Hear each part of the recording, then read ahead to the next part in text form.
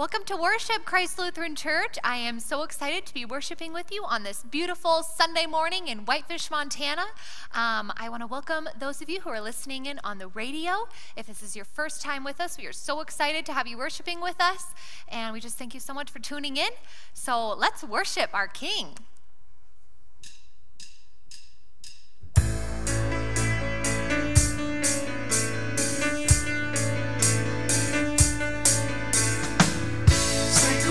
As we wait upon the Lord, we will wait upon the Lord, we will wait upon the Lord. Strength will rise as we wait upon the Lord, we will wait upon the Lord, we will wait upon the Lord. Our God, you reign forever, our hope, our strong deliverer.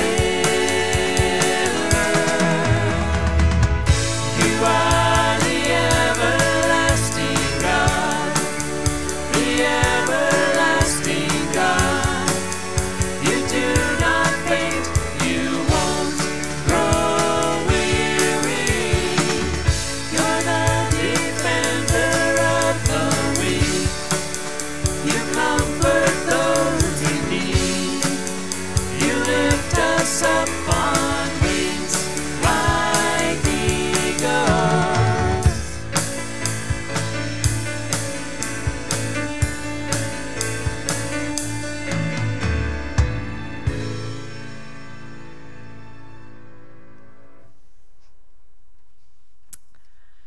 In the name of the Father, and of the Son, and of the Holy Spirit.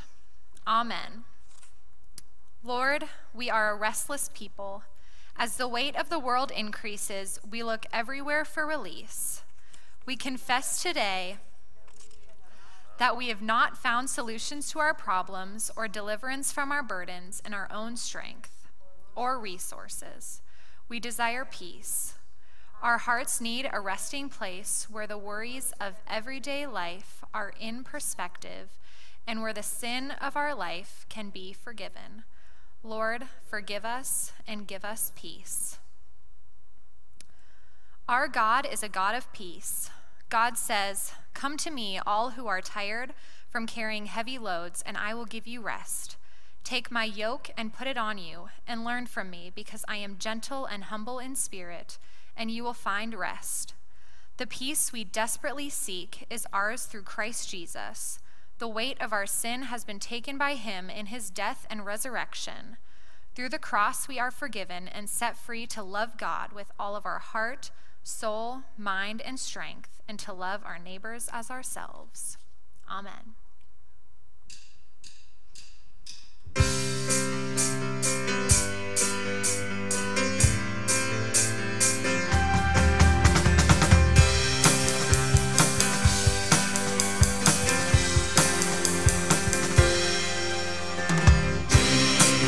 Shall reign where the sun does his successive journeys run.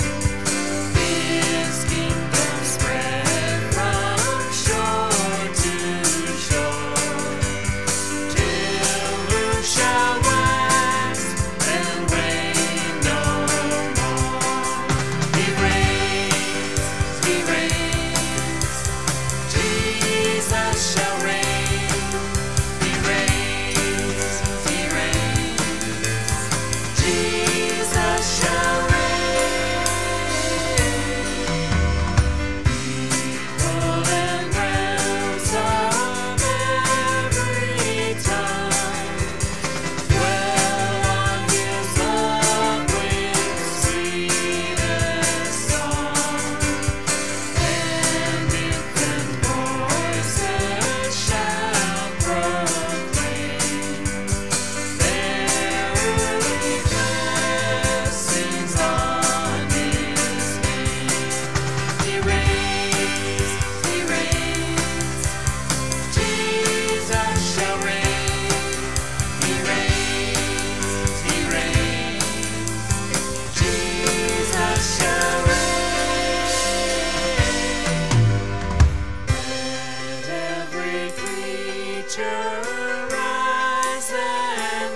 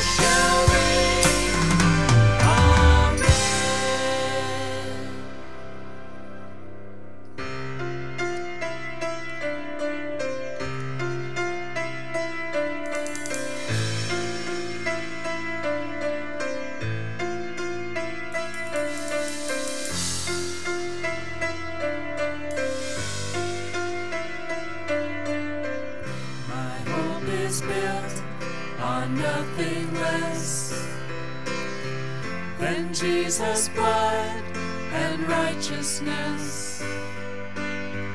I dare not trust the sweetest frame, but wholly trust in Jesus' name. My hope is built on nothing less than Jesus' blood and righteousness.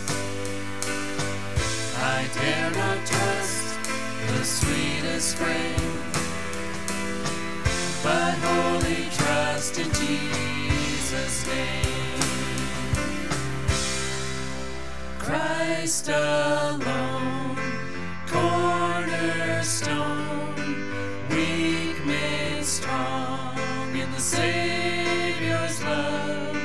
Through the storm, He is Lord, Lord of all.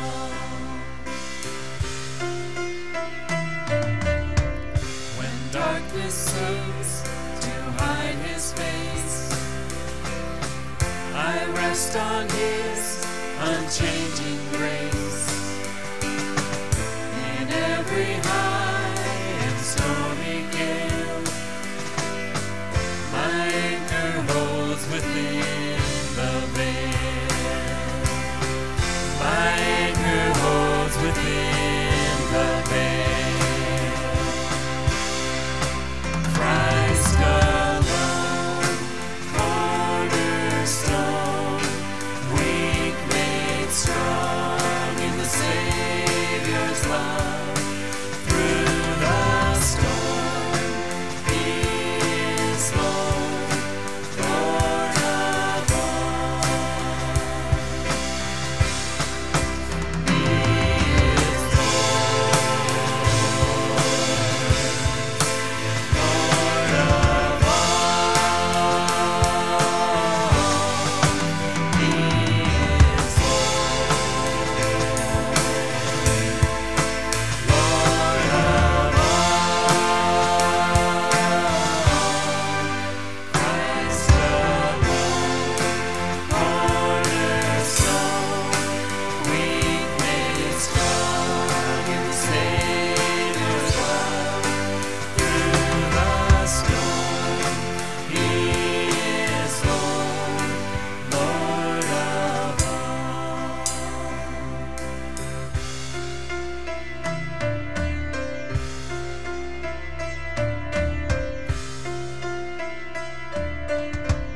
When He shall come with trumpet sound, oh, may I then in Him be found, dressed in His righteousness alone,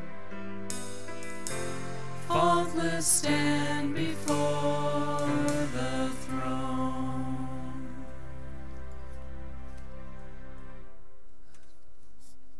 Today we may not be shouting for a physical wall to come down, but we may have other walls we are not able to bring down in our own might. Relational walls, walls that obstruct opportunities, walls created by limited finance or strained health. Despite any barriers you identify in your current situation, don't let them come between you and God. Cry out to Him, the one who can bring down the walls completely with His strength and healing. Shout to the Lord.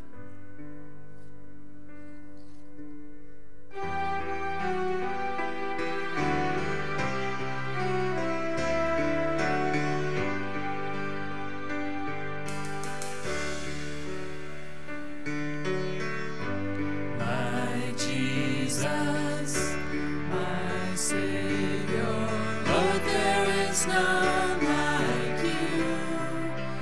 All of my days I want to praise the wonders of Your mighty love. My comfort, my shelter, tower of refuge and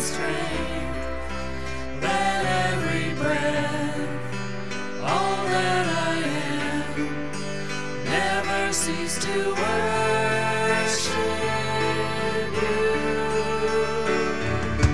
Shout to the Lord, all the earth, let us sing. Power and majesty, praise to the King. Mountains bow down and the seas will roar at the sound of your name. I sing for joy at the work of your hands. Forever I'll love you, forever I'll stand. Nothing compares to the promise I have in you.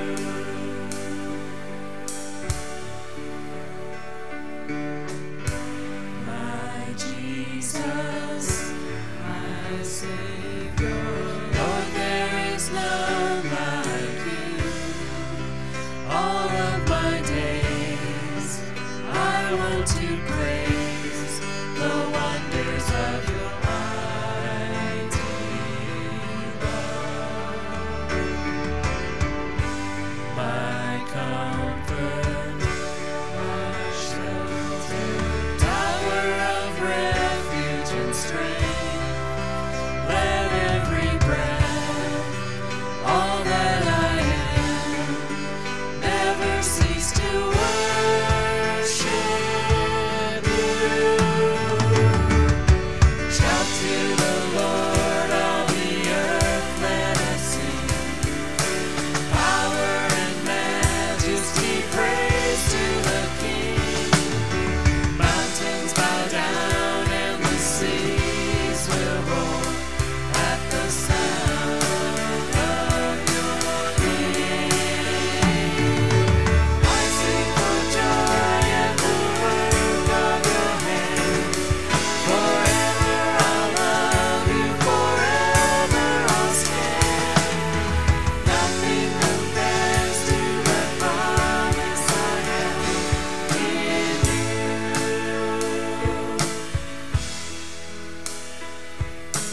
Nothing compares to the promise I have in you.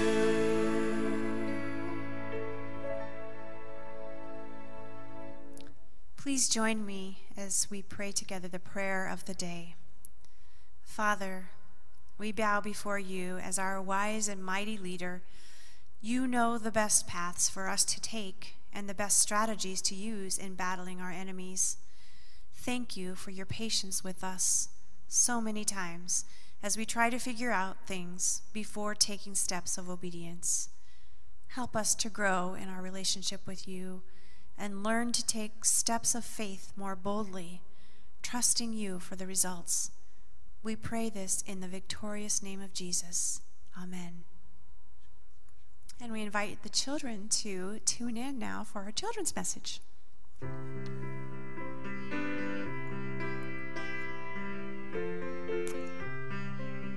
Good morning, boys and girls. Do you guys know what I have right here? Can you see that on your screens? This is just regular old water. And so what do we do with water? What can we do with water? What are some things? So some things I came up with are we can drink it, we can swim in it, which is now tis the season for that. We can cook with it. How do you make your pasta without water? You can bathe in it, which is important. Hygiene is important. So water is pretty powerful stuff. And did you know that your body is largely made up of water? Approximately 50 to 75% of your body is water. So that's why it's important to stay hydrated. But when I think of water, I also think of baptism, like we're going to be talking about later today, and like we're actually going to be doing at our parking lot service outside this morning. So what is baptism? Baptism helps us remember that God has saved us and washed away our sins. So people do baptism differently. Some people sprinkle water onto others, some people dip all the way in, and some people are baptized as little babies, and some people are baptized when they're older. There are lots of ways to do it. But it is wonderful and important to be baptized because it shows us that we are new in Christ, and baptism gives us a new identity in Jesus. So here, I have this white t-shirt, and I don't know if you can see this, but this is purple. Hopefully you can see that it's purple. And I have these because they are the same thing, but they are different colors. And so this purple shirt, before it was dyed purple, was most likely probably white. So if I were to add some dye to this water, like you dye your Easter eggs with, or you tie-dye with, it would turn purple. And you could dip like a white t-shirt or a white cloth into that, and it would become purple. And so in Jesus's day, many people would wear purple as a symbol of wealth or honor, and that is how they identified. And so much like this t-shirt here, when we are baptized or when it is dipped, we have a new identity in Jesus, and it has a new color, so it is worn as honor. So you see, we are born as sinful, and will most likely do a lot of bad things in our lives, whether we mean to or not. But we can be rest assured that God will forgive us when we ask for his forgiveness because of Jesus. He sent Jesus to take our place and to die so that we could live with him forever. Did you know that Jesus was also baptized? Now that might seem kind of strange because Jesus never sinned. He was perfect. So why would he need to be baptized, right? Well, John asked the same question. Do you guys remember John? He was the guy who wore camel hair and he ate the locusts. Well, he baptized people in a river. And Jesus came to him one day asking to be baptized, and John tried to send him away because he's Jesus. Why does he need to be baptized? He's perfect. But Jesus insisted, saying that he needed to do it. And so that lets us know that baptism is a blessing and a really great thing. And when Jesus was baptized, something remarkable happened. Heaven opened up and the Holy Spirit came down like a dove, and the voice of God was heard saying, "This is my beloved Son, with whom I am well pleased." So all parts of the Trinity were present at once, and God was announcing who Jesus was, his beloved Son. So we can take heart that Jesus was and is who he proclaimed to be, that he is comforting, and that is a comforting reminder. He is comforting, and that's comforting to know that he is who he says he is. And he lived and died so that we might be able to have eternal life, and that we can be made clean and new in him, much like my purple t-shirt was made new when it was dipped. So this is something that we should remember to help us live joyfully every single day, that we are made in God's image and we can live in his presence. We're sinful, but we can be cleansed in Christ. So the next time you wash your hands or you make your pasta or you take a bath, let's remember how God washed away our sins. So why don't we thank him for that right now? Dear Jesus, thank you for the gift of baptism. Thank you that baptism that we can celebrate today, and thank you for your Son, Jesus. We are so grateful that because of his sacrifice, we can be washed clean. May we be reminded to find our identity in you today and every day. We love you. Amen. So I'm also reading your scripture this morning. So if you want to grab your Bibles, and we're going to open to Joshua 6, and we're going to be reading verses 6 through 16 today. So I'll give you a second to do that. So starting in verse 6, it says, "So Joshua, son of Nun, called the priests and said to them, 'Take up the ark of the covenant of the Lord, and have 7 priests carry trumpets in front of it.' And he ordered the army, 'Advance, march around the city, with an armed guard going ahead of the ark of the Lord.' When Joshua had spoken to the people, the 7 priests carrying the 7 trumpets before the Lord went forward, blowing their trumpets, and the ark of the Lord's covenant followed them. The armed guard marched ahead of the priests who blew the trumpets, and the rear guard followed the ark. All this time, the trumpets were sounding, but Joshua had commanded the army, 'Do not give a war cry, do not raise your voices, and do not say a word until the day I tell you to shout. Then shout.' So he had the ark of the Lord carried around the city, circling it once. Then the army returned to camp and spent the night there. Joshua got up early the next morning, and the priests took up the ark of the Lord. The 7 priests carrying the 7 trumpets went forward, marching before the ark of the Lord and blowing the trumpets. The armed men went ahead of them, and the rear guard followed the ark of the Lord while the trumpets kept sounding. So on the 2nd day, they marched around the city once and returned to camp. They did this for 6 days.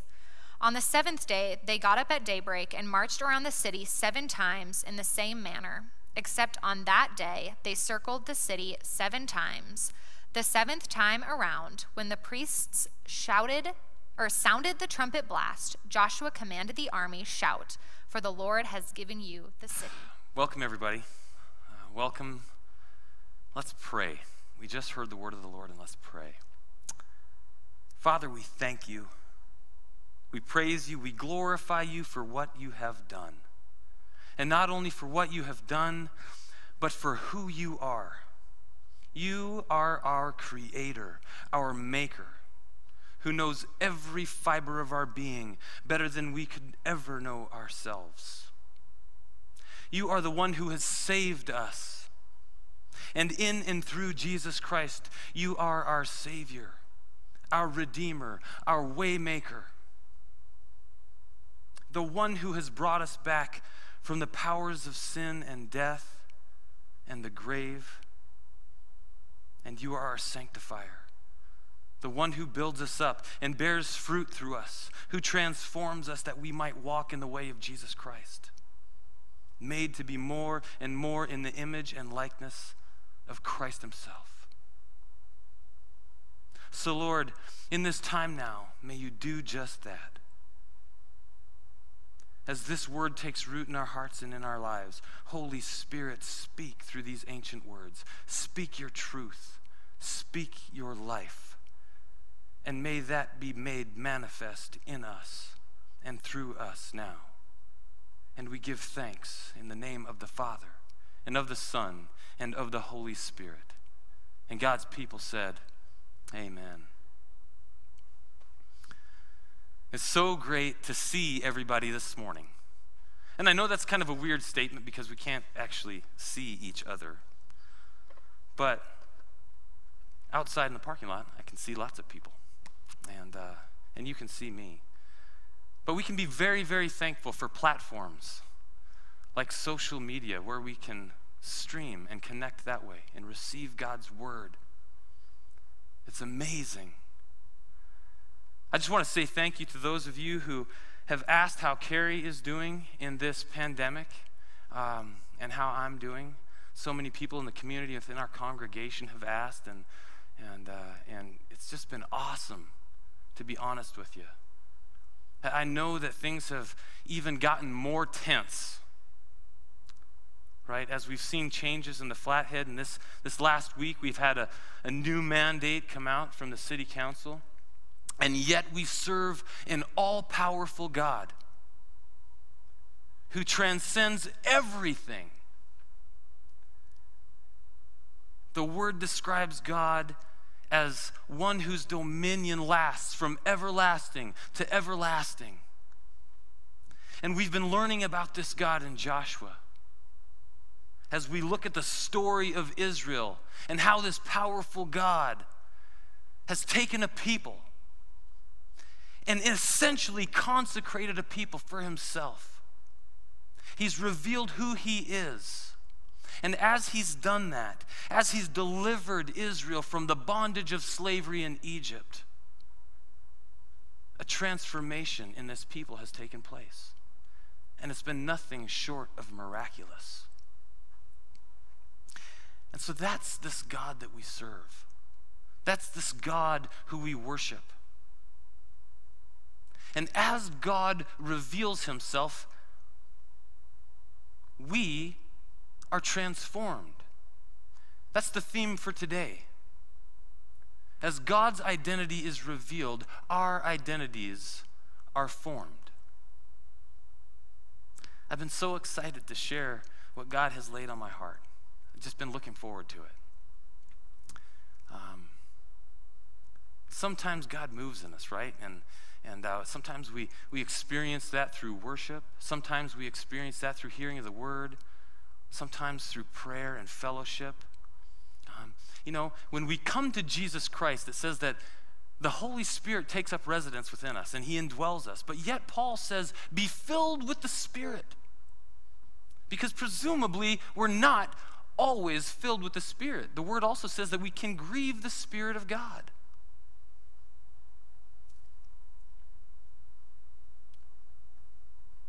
And so, during this season, I don't know about you, but I hope that it's been for you like it's been for me. This transformation has taken place in my heart. I feel like I have just this deeper love for Jesus Christ. And as he's revealed himself to me, and as I've sought him in prayer, there's been this filling up. And God has revealed to me more and more about who he is. And that's been my prayer for our congregation, for this community, right? Just this prayer from Colossians chapter 1. And it's nothing that I can teach you or that any pastor can teach you. It's nothing that we can learn as people. As Paul describes it here, there's this knowledge of his will in all spiritual wisdom and understanding that only comes from the Father. And it starts with prayer. It starts with prayer. That's where it started for me. And that's where the root of it is. And so I hope that's been your prayer life as well. I really do. And so last week, we saw how God has revealed himself to Joshua specifically. Joshua confronts the seemingly ordinary man. And he says, are you for me or are you against me? Are you for us or are you against the armies of Israel? And the man says, no. And then his identity is revealed. This mystery man, as Pastor Byron introduced him, reveals his identity as the commander of the host of the armies of the Lord. And a miraculous transformation takes place in Joshua, and we see him fall down on his face. And this change from confrontational to receptive happens. And as he's there worshiping, he says, what do you have to say to your servant? And there's this transformation. And it's in this transformation, as God reveals who he is, that Joshua gets this strength and this courage and even this instruction that he might step out in faith and obey something that seems completely illogical. I mean, none of us would come up with a strategy of conquering a city, right? Of marching around the city and blowing trumpets and giving a shout to make the walls come down? That's completely ridiculous. But yet as God reveals himself to Joshua, as he reveals himself to the sons of Israel by parting the waters of the Jordan, this transformation takes place and they're ready to obey. They're ready to do the ridiculous for God. Whatever he asks. And so as God's identity is revealed, our identity is formed. There's a lot of stuff here on the table. Ordinary things. Just like the man who Joshua first confronted was ordinary. God uses ordinary things to reveal himself. It's amazing. Jesus, God in the flesh, comes as an ordinary baby. And we get a story. Seems so ordinary in our culture, right? We have the movies and cinematography. We've got the New York Times bestseller list. We've got papers. We've got story. And God reveals himself in story. And as we come to the story of God, the living word, we're formed by it. He reveals his identity, and our identity is formed. And it happens with the Holy Spirit. And it happens with the sacrament. It happens with the sacrament as well. You know, during this last season, as the call committee has been doing its work. And just a brief update on the call committee and the process that we're in. You know, we've got pastors applying for a job, right? Applying for a job as our senior pastor. And what happens in an application process? People reveal their identity. They submit resumes, and then they go through interviews, and they go through face-to-face meeting processes, and in that transaction, we hear about their story. And the potential employer, in our case, the call committee, right? We go through a transformation, and there's this relationship that begins to form, and a change takes place. And for us as a call committee, we pray, Lord, change our hearts in such a way that we feel a calling. And whoever is applying, Lord, would you just move them to a place where they feel called? And so, even in that type of a transaction, identity is revealed. And as we get to know the person, transformation happens and we feel called to them. And that's the work that's going on in the call committee. I just want you to let you know that. We've been interviewing, and we've been reviewing resumes, and now we're in the process of meeting candidates face to face, and it is exciting. God is moving. He's at work. He's at work. I just want to give you that brief update. It kind of goes along with the theme of what we're talking about here. You know, and so as we connect how God is revealing who he is through sacrament, through the Word, through the Holy Spirit, my prayer this morning is that you would really consider what this stuff means. What this ordinary stuff on the table is. It's sacrament. It's sacrament. And the most original translation of that term sacrament, if there is one word that captures its meaning and significance, it's mystery. It's mystery. Not a mystery in the sense that we can't grasp and understand it, like some cloud of smoke, but actually a mystery in the way that we can actually take hold of it. It's like faith, the conviction of things not seen, something that we can grasp and possess and experience. You know, and sacrament isn't something that's routine, but it's meant to be experienced and embodied. And it's so beautiful, again, how our all-powerful, eternal, incomprehensible God, who is spirit. And we think of him and we sing of him the way Scripture describes him in all his splendor, and he's spirit, and he chooses to reveal himself to us in material things that are so ordinary. He takes simple stuff that's well known and is used commonly by man and has been throughout the millennia. And he says, I'm going to reveal myself to you. I'm going to teach you who I am. I am going to form you as my own through these things. God says, I'm going to reveal myself in and through these things so that you may know me as your deliverer, as your redeemer, and as your sanctifier. He says, if you will listen, if you will learn, if you will receive, I will show you who I am, and I will form you into who you were created to be. It's so easy to just approach these items as routine, as an add-on. But that's not how God intended for them to be. Does that interest you? To be formed by God, does that compel you? I ask because sacrament, especially the Lord's table, can be so divisive. It has been throughout the ages. And I'm not going to lecture today about the Baptist view or the Catholic view or even we as Lutherans, even the Lutheran view.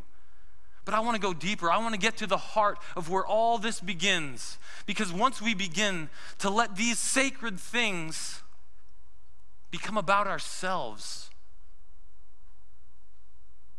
the whole point is gone. The whole point is gone. It just is.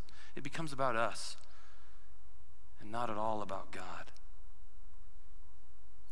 And if God has said, this is one of the ways that I make myself known to you, this is a way that you may know each other, then as soon as it ceases to be that, it becomes useless for the purposes of God. And in fact, worse than that, it becomes a tool in the enemy's hands for division. They become ways in which we actually fail to understand God and understand who God has meant for us to be.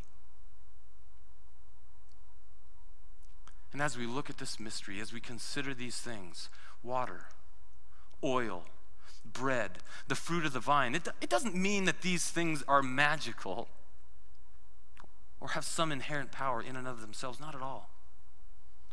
When we take these everyday elements and we consecrate them and dedicate them to God, we're asking Him to use them.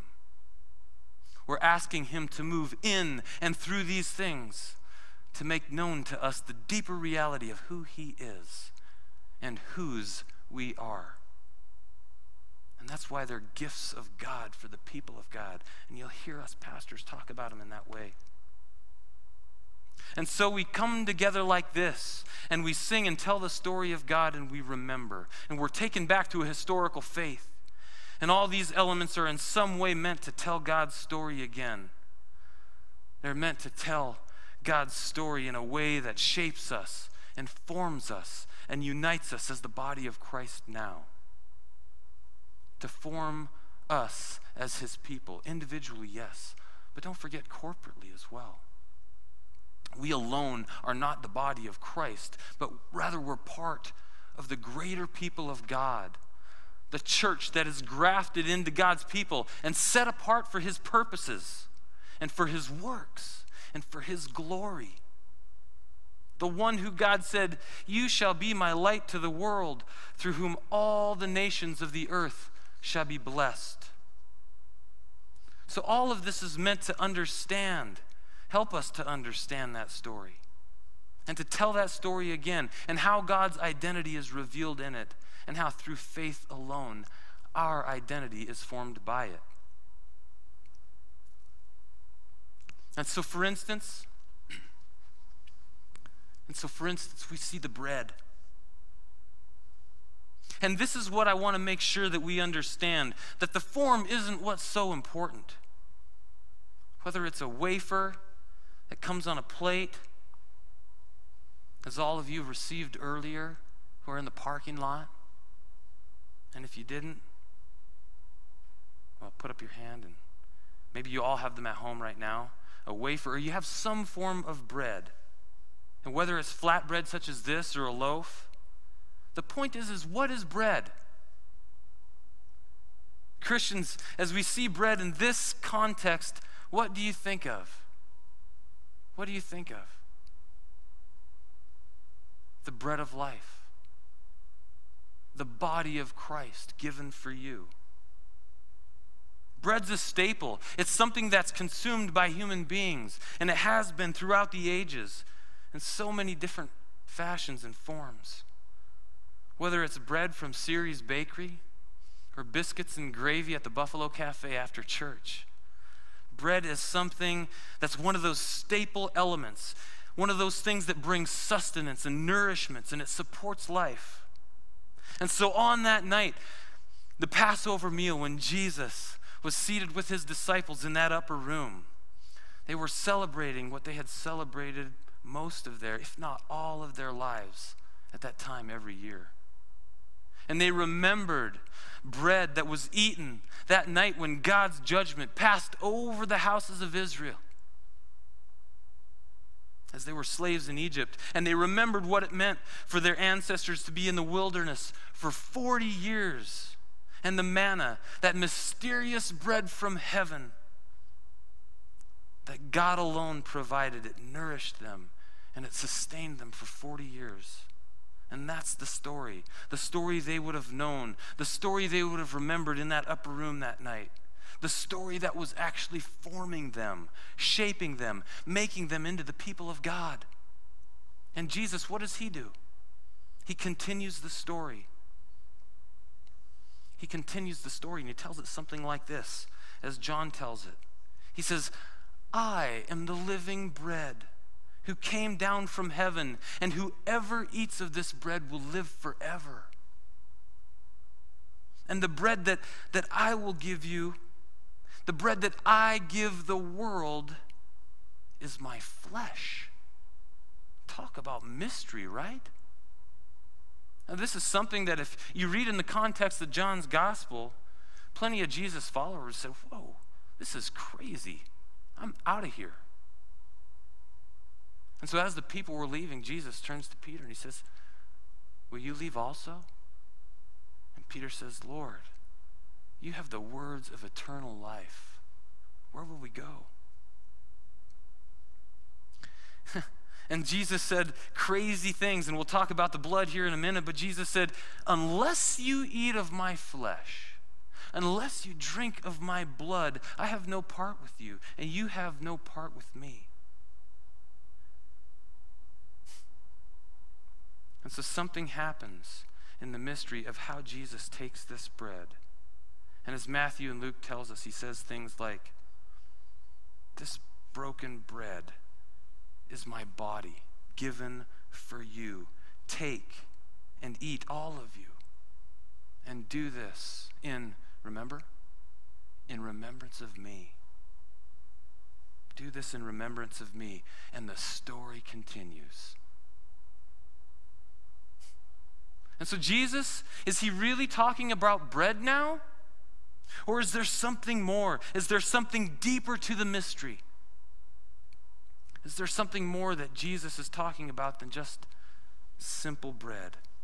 And I think the answer is obvious at this point. And yet, how do we begin to understand? Because with that bread comes the cup, the fruit of the vine. Again, the form we receive it in is far less important than what this is meant to teach us. What it is meant to show us, how it is meant to reveal who God is in us, right? In the same Passover meal, and there were 4 cups in the Passover meal.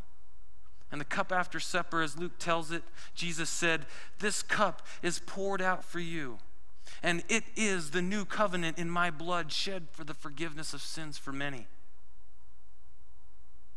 Again, how are we supposed to understand this?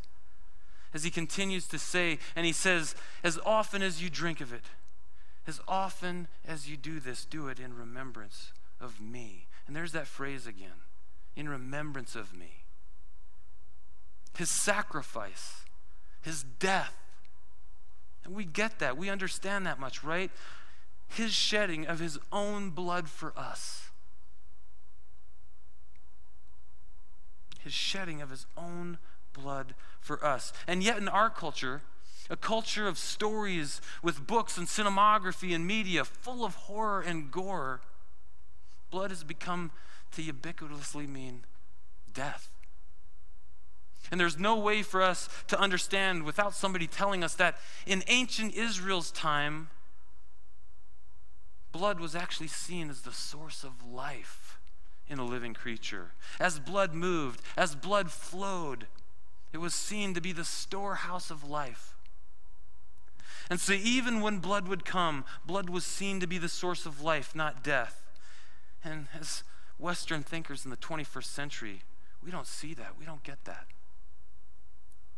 And this is why it's so important. And when an animal was sacrificed in ancient times, why this was happened was because that blood was meant to be returned to its source, returned to its creator.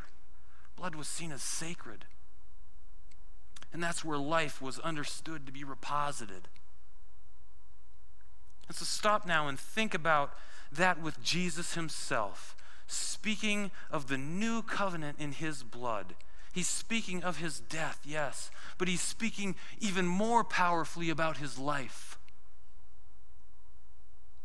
His life that was given, his life that was poured out, his life that is necessary for us to receive and to walk in and to understand this new covenant. And do you know what the new covenant is?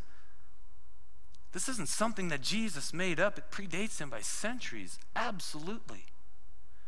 It's one of those things that as we see how Jesus would talk about this life-giving relationship, that's what a covenant is. A covenant is the way God defines the terms of a relationship with his creation, and especially with people, with his people. And so when it comes from Jesus, he was very much quoting, as we hear it from Jeremiah in chapter 31. The days are surely coming, says the Lord, when I will make a new covenant with the house of Israel and the house of Judah. It will not be like the covenant that I made with their ancestors when I took them by the hand to bring them out of the land of Egypt, a covenant that they broke, though I was their husband, says the Lord. But this is the covenant that I will make with the house of Israel after those days, says the Lord. I will put my law within them, and I will write it on their hearts, and I will be their God, and they shall be my people. And so Jesus is saying that the old days of the old covenant are past, and the new covenant is here. The days when I will put my law within them and write it in their hearts, my Torah, which we translate as law, but maybe a better translation is my teaching, my instruction, my way. Remember what Paul prayed for the Colossians? That we would be filled with the knowledge of God's will, with spiritual wisdom and understanding. God's Torah, God's teaching. And they shall know me intimately, for I will forgive them. And hear this, and remember their sins no more. Every single time we come to the cup and we hear Jesus' words, this is the new covenant in my blood, shed for many for the forgiveness of sins, we should remember God's story. That's what we're to think about. We should remember the words spoken through the prophet Jeremiah almost 600 years before Jesus ever took a step on this planet. Talk about a God who is faithful. Talk about a God who is a way maker, a miracle worker, and a promise keeper. We don't just sing those words and the melody for the joy of it. Rather, we celebrate who God is and what he has done in the person and work of Jesus Christ. We celebrate whose we are. And that's who God is. That's whose we are. Do you see? Do you see what this is meant to do when we receive communion at the Lord's table? We don't take communion, but rather we receive it. He's always asking us to receive who he is, that we might be transformed by it, by him. And that's what it's all about. That's what's at the heart of this. And so when you receive his broken body, when you receive his shed blood, it's not about a wafer or juice, no. But you're actually receiving Jesus Christ. Do you yearn for him? Do you long for him more than anything? To take him in and let him fill you to the full? By giving us his table, Jesus says, take me in and be filled in such a way that you cannot help but be changed. That you cannot help but be transformed. Do you receive that? Do you desire that more than anything else? Paul said he longs to know the love of Jesus, not just a head knowledge, but to be unified with him, to be made clean and to be one with him. David said, if there's one thing I long for, it's to dwell in the house of the Lord and in the presence of Jesus Christ. That's what David is talking about. I want to be in the house of the Lord forever. That trumps everything. And God does this in other ways too. In these sacramental elements like oil, simple olive oil. It was a common staple in Jesus' day, and it's become more of a staple here in America. Not just because others have brought it from other parts of the world, but because we've seen the many practical purposes. It's tasty on salads, and we use it for dining. It soothes and it comforts. It can act as a solvent and clean. Absolutely. We've seen it in the language of anointing as well. And in the way that God pours out his presence in the person and work of the Holy Spirit. And so we anoint with oil as we pray for healing. And as we incorporate anointing in the process of blessing, and as we ask God for his special presence in our lives. Again, there's no magic or mystical power in the oil, but rather it's representative of who Jesus sent, our comforter. It represents who God is as he reveals how he works in our presence on our behalf. And as God reveals himself, we're formed in and through the comforting presence of his Holy Spirit. Remember how David said in Psalm 23, "Thou preparest a table before me in the presence of my enemies." And what goes right with that is, "Thou anointest my head with oil."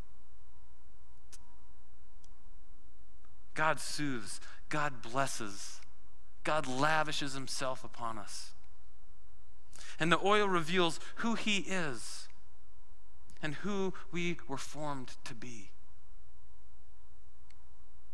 And of course, water, a basic element of life, as Kendra shared earlier, comprises roughly 60% of our body, give or take. But stop and think about what water is for a minute. What water is to life on this planet. Think about what it does for us. Water. It supports life. And we talk about being buried in the waters of baptism. God takes this water, and through baptism, we're buried with Jesus in his death, so that by the power of the Holy Spirit, we may be raised to walk in newness of life. Water not only brings life, but it brings new life in that way. We were buried in the waters like we might be buried in a tomb. We're going to have 2 baptisms today out in the parking lot. And ideally, we would immerse somebody in the water so that they would spring forth out of that in a way that we see Jesus first and as something that's promised for us. That we'll be raised from the dead on that great and glorious day of resurrection. But right now, there's a spiritual resurrection that we're all called to. What it means to be born again, what it means to be born from above. Formed by Jesus, the living word. Baptism, talk about something that's meant to give us identity. Talk about something that's meant to shape us.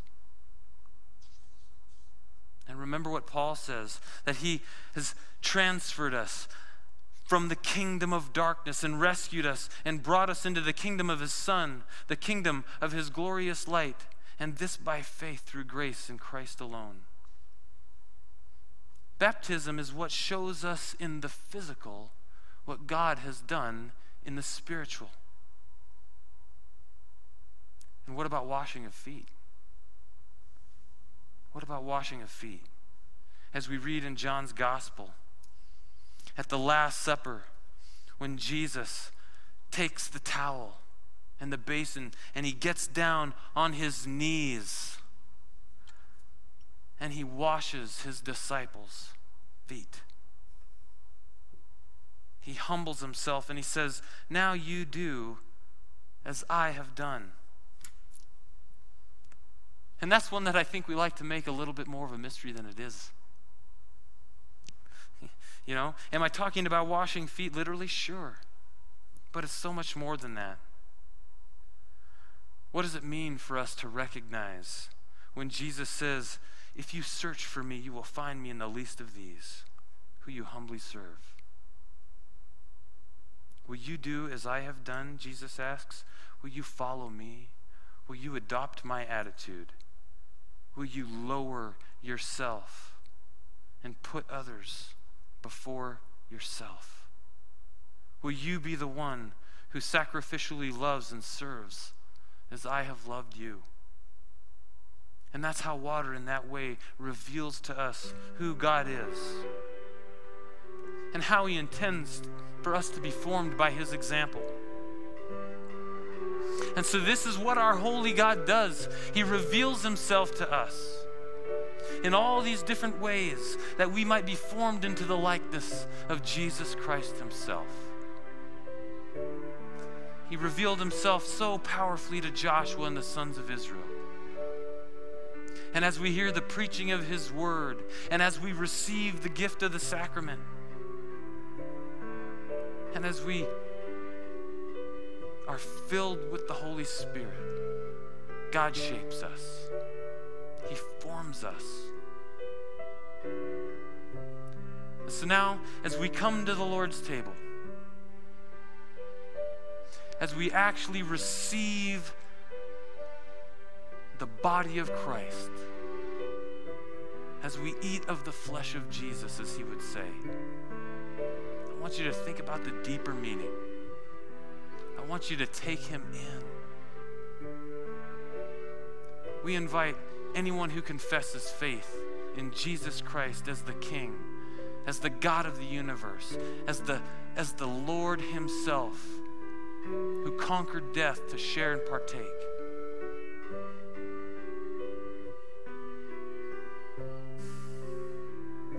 And so Jesus, on that night in the upper room, and if you're at home watching, take your bread and prepare yourselves and ask the Lord to come in. And Jesus says, "This is my body given for you. Take and eat. Do this in the remembrance of me." And so as you serve one another at home, serve and say to each other, and think of the deep meaning, the body of Christ given for you. And again on that night, in the upper room, Jesus took the cup and he said, "This is the new covenant in my blood that is shed for you." And wherever you are, with the cup that you've prepared, take and think of the blood that was shed, the life that Jesus gave. He said, "This is my blood shed for you, for the forgiveness of sins for many, the new covenant. Take and drink the blood of Christ shed for you."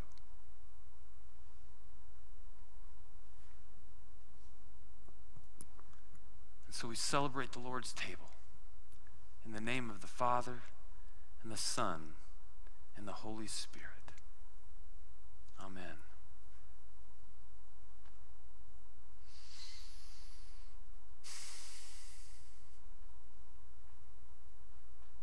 Let's pray.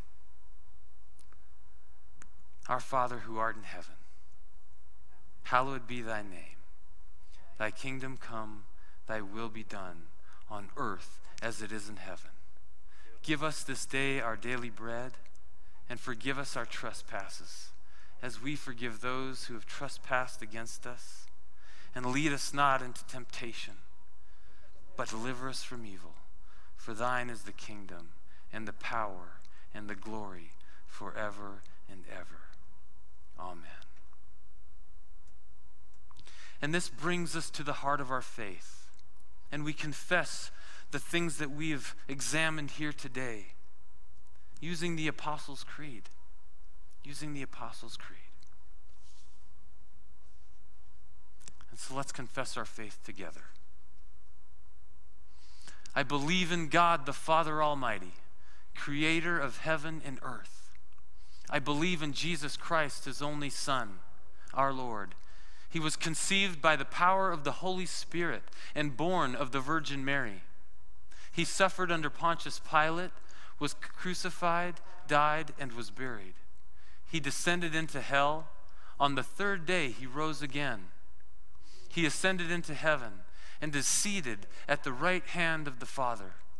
He will come again to judge the living and the dead. I believe in the Holy Spirit, the Holy Catholic Church, the communion of saints, the forgiveness of sins, the resurrection of the body, and life everlasting. Amen. It's time for us to take our offering.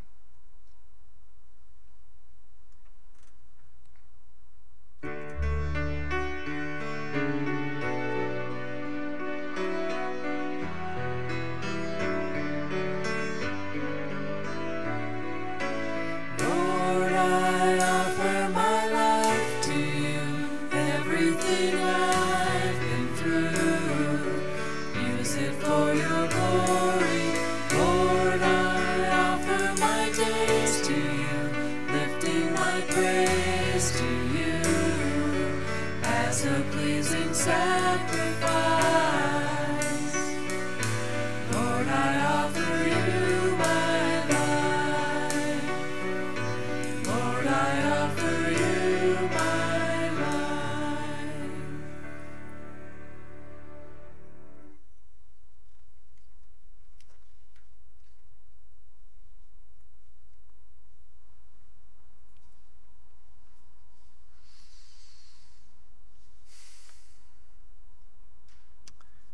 And now, it's time for us to pray. So please bow with me as we pray together. Father in heaven, thank you so much that you reveal yourself to us, that you come to us with the intention of forming us into the people of God. Help us to see you for who you are, for who you've revealed yourself to be. Father, thank you for taking ordinary things that we can understand, that we might receive you and be formed by you, even though it's a mystery, Lord. It's your knowledge and your spiritual wisdom that you give. Help us to receive it. Lord, thank you so much for shedding your blood on the cross, that we might be forgiven and made one with you. You know our every need. You're our provider, our sanctifier, our redeemer. Lord, you know this congregation, this people, and everything that they bring to you, everything that they confess. You know us more intimately than we could ever know ourselves. And so we ask for your help, Lord. For in your Son, Jesus, there is no fear. Whether we're walking through a transition, searching for a new pastor, whether we're walking through a transition, facing a pandemic, whether we're walking through transitions in family, in education, and in government. Father, help us to know you in those moments, that we might cast our cares upon you and receive your peace that passes all understanding. And so we ask for your strength, Lord. For those in leadership positions, we ask that you would give wisdom. And Father, for those in serving positions, we ask that you would give love and tenderness and gentleness. And Lord, for those who are broken in need of your healing touch, we ask that you would bring your power and transform them, even in their body, but especially in their soul, that they might come into a deeper relationship with you. Give us your strength, Lord. So many individuals, they have needs, and we've been praying for them. Father, would you attend to those prayers? We know that you love us, and we know that you hear us.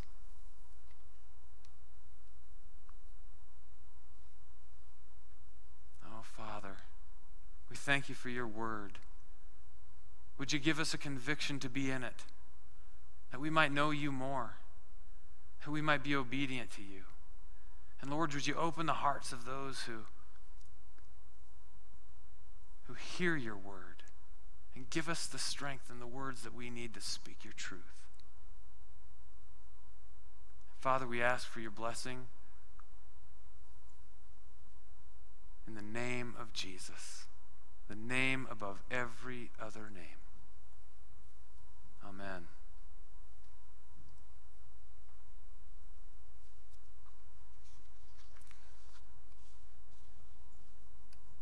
And now, may the Lord bless you, and may the Lord keep you, and may the Lord make his face to shine on you and give you peace. Amen. With our Joshua theme, let's march around those walls, march in the light of God, in the love of God, and in the power of God.